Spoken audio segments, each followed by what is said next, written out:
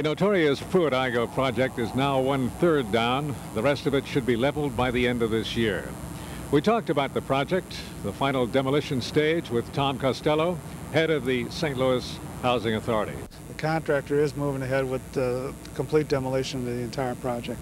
I assume he's also got to remove all this debris, a lot of it.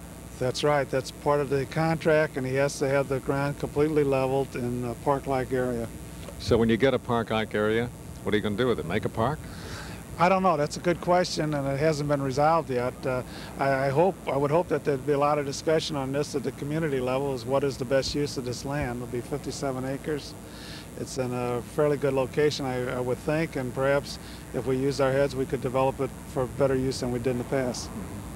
No longer will sociologists be able to come through St. Louis and say there's the worst housing project in the nation, right?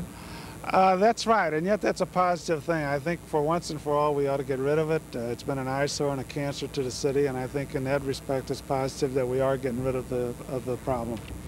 Tom, you studied it and thought about it a long time. Just briefly, what went wrong? Why didn't it work? Chris, that's always tough to make it oversimplified. The easiest answer I can come up with is housing by itself and of itself does not solve all the social problems of our community, and I think that's the one lesson I've learned out of this.